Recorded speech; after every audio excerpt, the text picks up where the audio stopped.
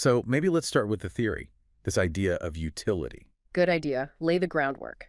Okay.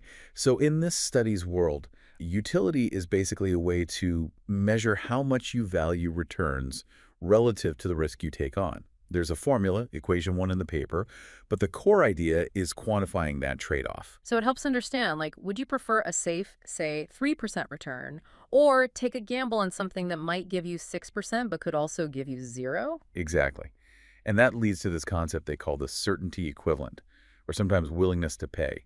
They use the terms interchangeably. Okay, certainty equivalent. What does that mean exactly? It's the guaranteed return you'd accept that would make you just as happy, just as satisfied as taking the risky bet on the active fund. It's like saying, okay, instead of this uncertain alpha, I'd take this much for sure. Got it. So that's the benchmark for value here. How much certain return is this active fund worth to me? Precisely. And to make it concrete, the study first estimates the risk aversion of a typical investor holding that 60/40 portfolio.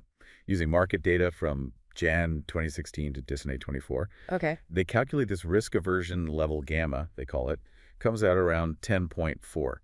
That number basically sets the stage, telling us how much extra return this kind of investor needs to feel compensated for taking on more risk. And they show this with indifference curves too, right? In Exhibit 3, like lines showing combinations of risk and return that you're equally happy with. Yeah, exactly. And the certainty equivalent is basically where that curve hits the vertical axis, the return you take with zero risk.